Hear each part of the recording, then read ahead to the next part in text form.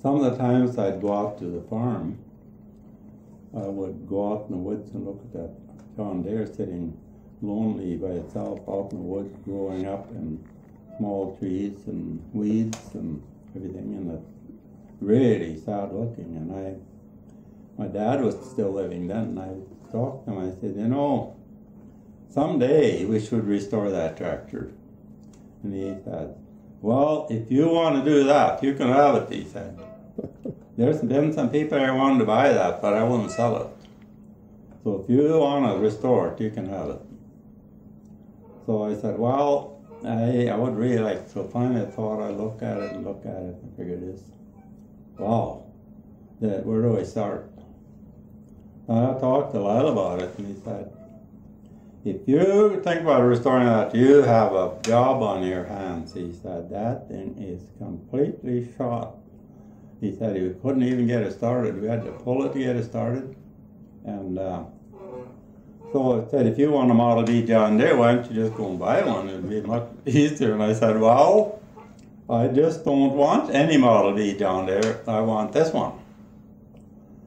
So anyway, I started a little bit about it, and then I took the radiator cap off, and I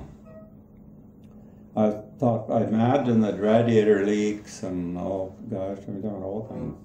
I was going to look in there, and the radiator was completely filled up with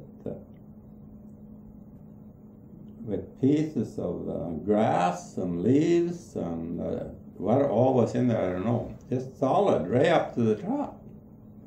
So I thought, how in the world did all this get in there?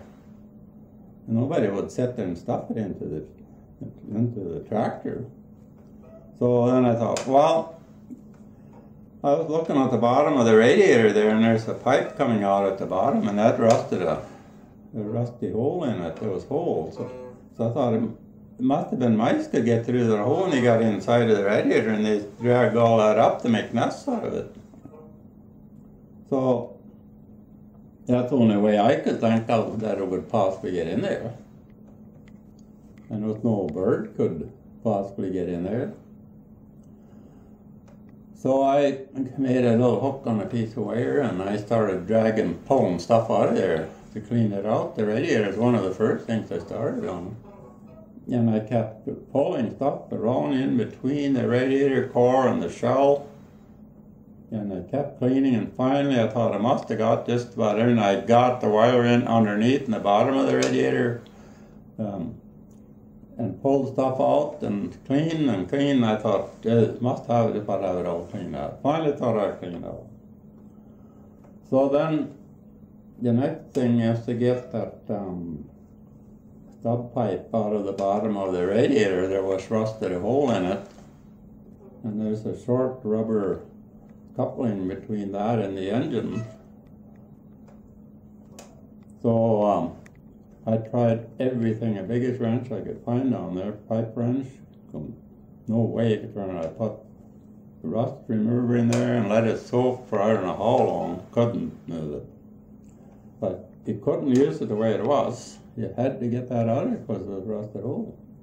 And this big thread, this pipe is about this big around, and it's threaded into that cast iron shell of the radiator, where the radiator fits into.